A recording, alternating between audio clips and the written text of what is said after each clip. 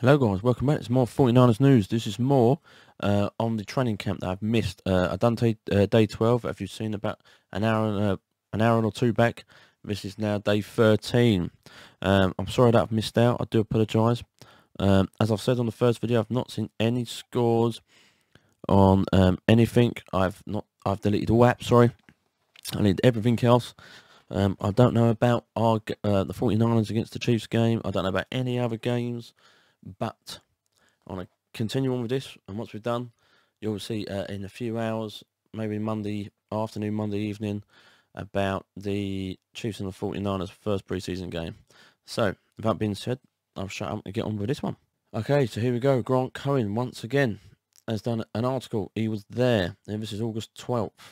The good and not so good from day 13 of the 49ers training camp. Analysing the best and worst from the day 13 of the 49ers training camp. So here we go.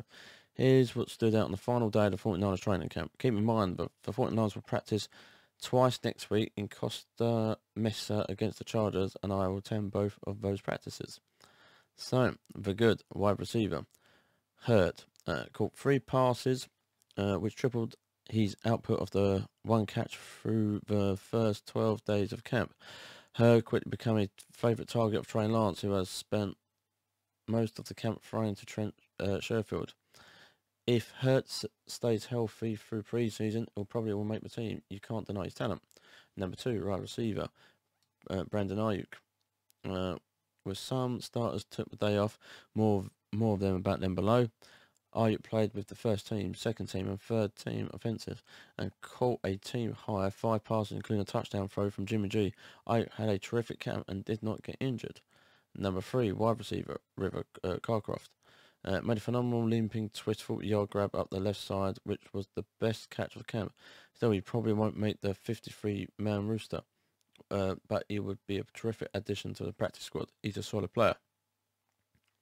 Number 4, tight end Ross Dewey made a clutch 20-yard touchdown grab on 4th and 6th. Ross beat rookie safety Tanekwa Hivenya with a slight, caught a rocket from Lance in stride and cruised into the end zone.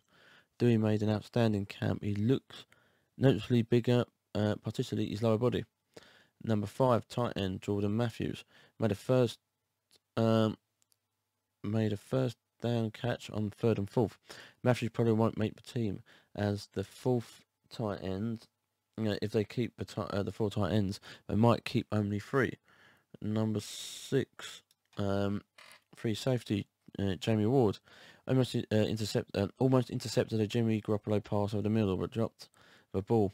Ward was covering Ayuk man-to-man, which is extremely difficult matchup for a safety, but not for Ward. He's unique. That's good.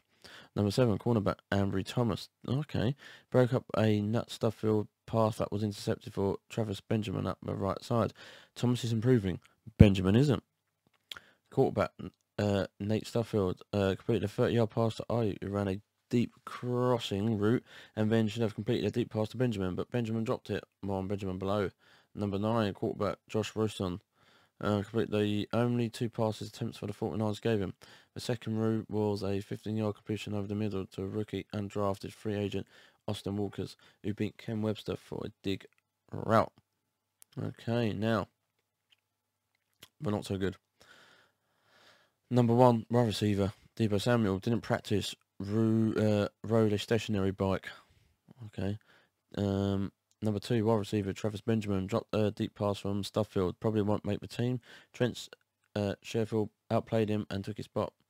Number 3, defensive end Nick Bosa didn't show up to practice. Went a full training camp without hitting a body. Number 4, defensive tackle Javon Kinlaw didn't show up to practice. Went a full training without doing one-on-one drills. Number 5, defensive end Samson Ibukman didn't show up to practice. Missed all but 4 days with a knee injury. Number 6, right tackle Tom Compton gave up 2 sacks to Eddie Ewenberg, who won't make the team. Compton is the second string right tackle, which means this Saturday you'll have to protect the 49ers' future franchise quarterback, Trey Lance. Can you imagine if Compton misses a block and Trey Lance gets injured? Okay, so imagine that, Tom Compton. Like I said, this is practices. We're still putting the red down, still going for it. Nick Bosa. I don't think we're going to see him this season. And if that's the final training camp before the Chiefs, I am shocked. We will not see him in there. I reckon he'll be inactive for the Chiefs. Easy. There's no way he'll be put on. If he puts on, he's done for. And I think he's done for anyway, being, just by looking at these camps. So he ain't done nothing. And I cannot see Nick Bosa doing anything. I can't. But that's it. That's all being said. Leave a comment about, tell me anything about day 13 that you've got in your mind. And yeah, thank you very much for the 40 subscribers. Really fortunate, humble, appreciated. And yeah, I'll see you guys on the next video.